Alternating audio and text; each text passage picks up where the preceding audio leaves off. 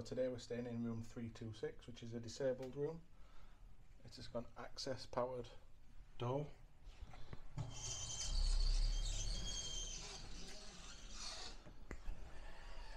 Just inside the room, behind the door, you've got a small hanging area.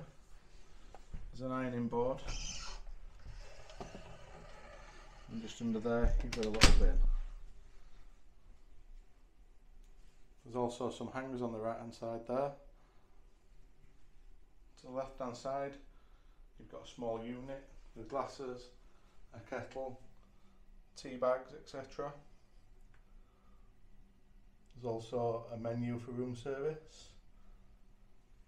Down here we've got a fridge, a Smeg fridge. There's nothing in there, it's just a big empty fridge. There's a drawer here, you've got a hairdryer. The drawer next to it, there's a safe, quite useful. Get a laptop in there.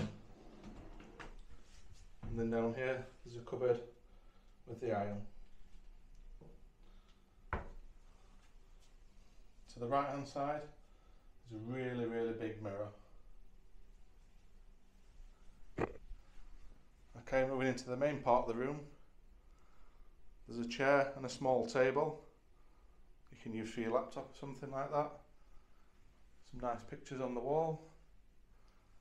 There's a really big bed. And then to the right hand side, you've got a really big TV and a small desk area. There's a number of sockets. Each one's got a USB port.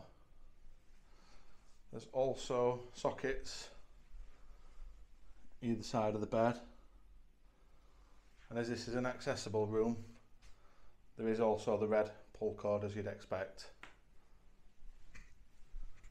Looking out of the window, there's not much to see from this room, but we are looking into other rooms and some properties over there.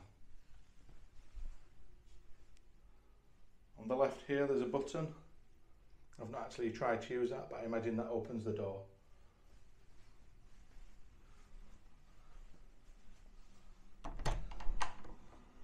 So heading into the bathroom, you've got a nice level floor. You've got a sink, toilet with handles, another red pull cord, and you've got the shower, which is adjustable,